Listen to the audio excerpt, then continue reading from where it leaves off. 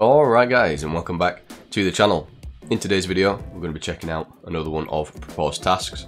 For this one we're going to be having a look at the bunker part 1. Here we are.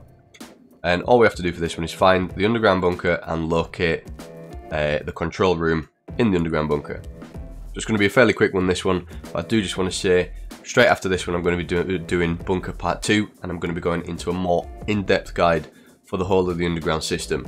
So if that's something that's going to interest you, please consider leaving a like and subscribing. Obviously hit the notification bell so you're notified when that one comes out. But let's get into this one. Alright guys, so here we are, we're on reserve. We're in the middle of the helicopter landing pad, should I say.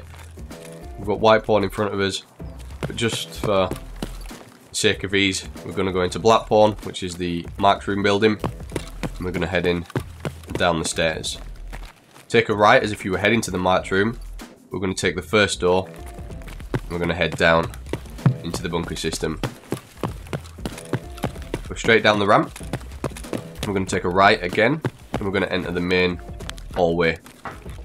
So if you're looking at the main hallway, we're going to come down this little place here. So just so you're aware, we've come down the ramp, took a right, straight into the hallway, and we're going to pretty much go straight down in this direction.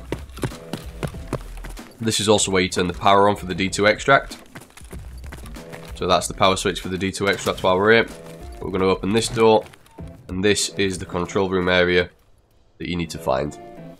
Once you come inside here, you should get the ping to say the task is complete, and then you just have to survive an extract. And as I mentioned earlier, if you are wanting a more in-depth guide for the underground bunker system, I am going to be doing that next. So leave a like and subscribe, because that's going to be coming up in the next couple of days, and we'll go into more in-depth for the underground bunker system. But there we are guys, hopefully you found this task guide useful. If you have, please consider leaving a like and subscribing, all that good stuff, so that'll help me out a massive amount. Also, I do go live on Twitch, so if you've got any questions, come and hit me up over there. But until next time, ciao for now.